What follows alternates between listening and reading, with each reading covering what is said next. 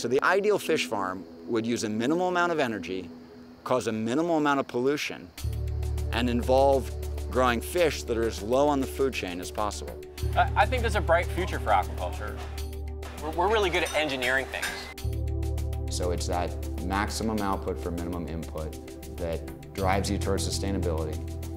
And I'm looking for operations that manifest that quality.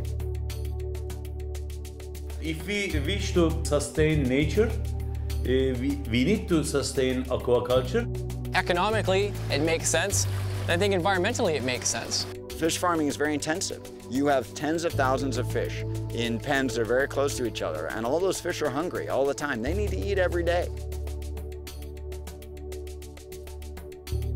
Not many people realize that this much matter and energy goes into producing one small fish. So a lot of these fish will be put on a truck and driven all the way to Europe. Carbon dioxide emissions all along the way. Global warming impact all along the way. Everybody says that in the last 50 years, fish stocks have been depleted by 90%. When last bird flies up, when last fish goes away, it is too late.